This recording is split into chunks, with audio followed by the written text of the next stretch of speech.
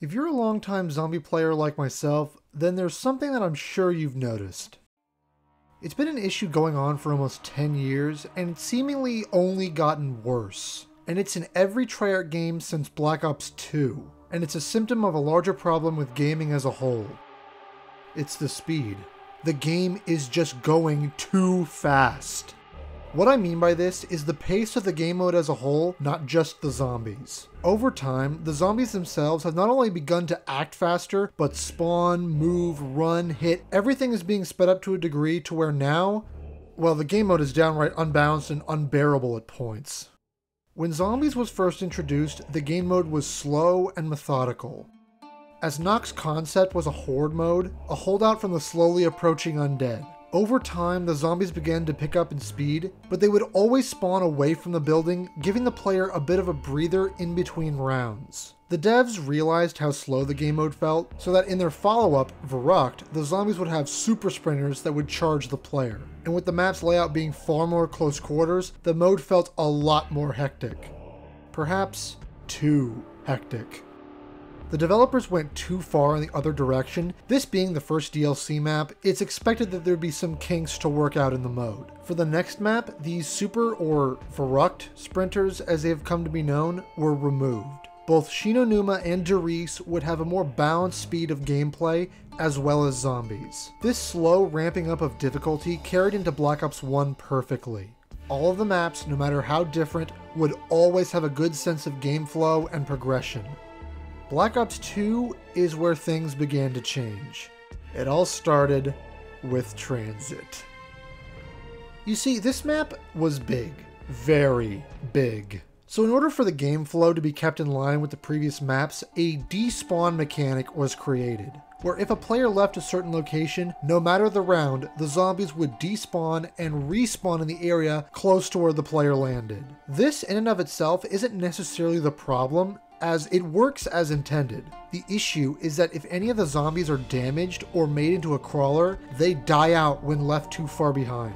This was a major annoyance that players at the time brought up, how something established from World at War Nacht was now changed. To most, it was just another issue players lumped into the growing hatred for transit at the time. Here is where we hit the wall, so to speak, where everything comes crashing down at the weight of this issue. Black Ops 3. Many players have questioned why I don't like this game, and surprisingly, it has nothing to do with the maps, not the weapons, or heck, even the gums. It's the zombie AI, the god-forsaken hit speed. This is something that when I played for the first time, I couldn't believe how badly they had messed it up. I completely quit the game shortly after launch and didn't return until Zetsubo. During that time frame, they had released a patch that would slow down the hit speed of the zombies. It didn't do anything to help. I've tested this meticulously because for years I've complained how awful this game AI feels to fight, and it's all because of this broken hit speed. One zombie in Black Ops 3 can down you with Jug in 2.4 seconds. 2.4 seconds! That is one single zombie.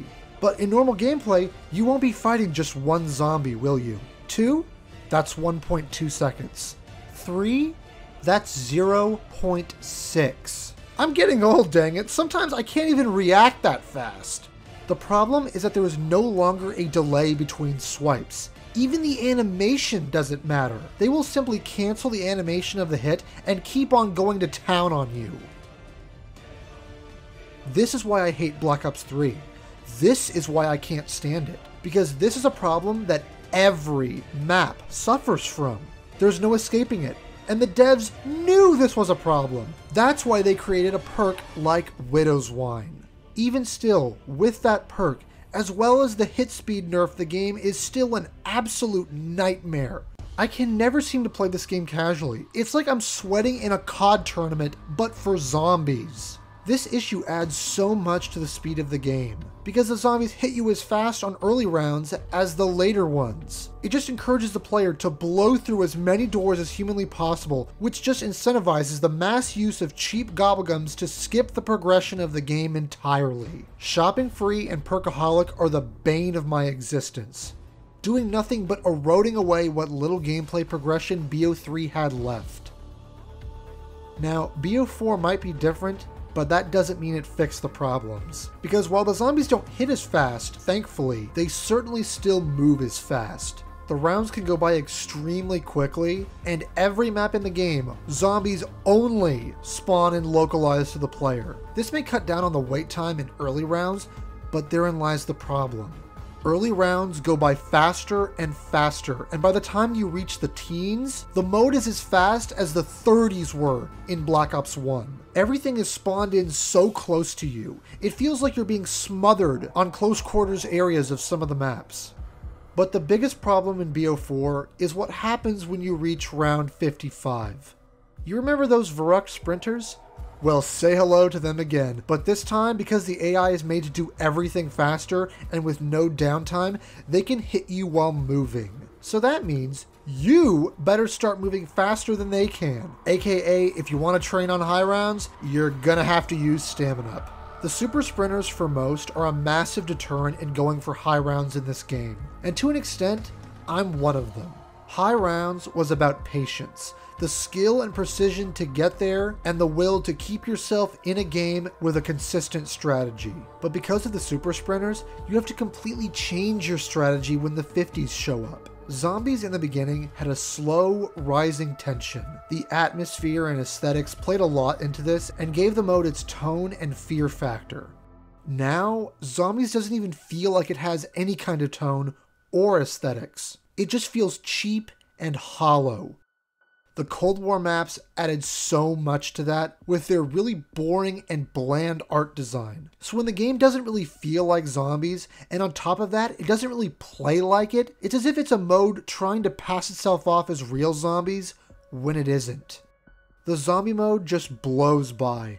The rounds are so quick, and the game mode just feels like it's on 2 times speed. And that doesn't even include the Rampage Inducer. But if the super sprinters were a problem, now not only do the early rounds go by even faster than they did before, but the zombies do more damage over time. So why bother trying to take it slow? Why get into the mode or the map like the good old days? Just blow through everything as fast as possible, open the door to get to Jug, and buy armor as fast as you can. This just leads more and more into the idea that the attention spans are getting shorter and shorter. Really, honestly, compare how long it takes to get to round 10 in World at War and then in Cold War.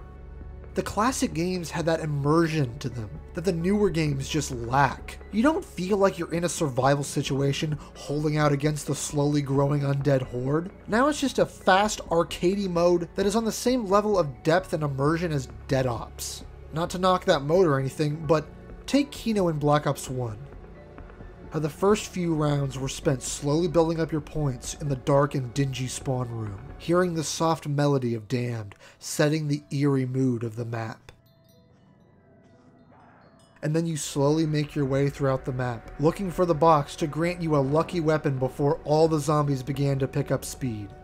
Now, you just spawn in from a helicopter on a bland-looking map with a Bowie knife and already holding an assault rifle, while a bunch of dummies blather on in your ear about a generic story that's just told to you rather than you exploring and discovering it yourself. If the devs want to help make Zombies regain its own identity again, then let up on the gas for the beginning of the game, letting the players learn, discover, and uncover for themselves, along with winding down the speed of not just the mode, but the zombies themselves.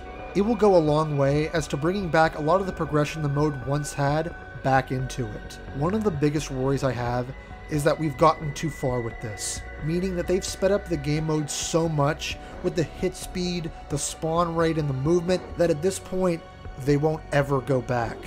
If the mode were to revert back to the speed it even had in Black Ops 2, I feel that players would complain that the mode is too boring. So I think they need to begin slowly walking it back incrementally, getting rid of the high round super sprinters for one. At least that will give some consistency to the game.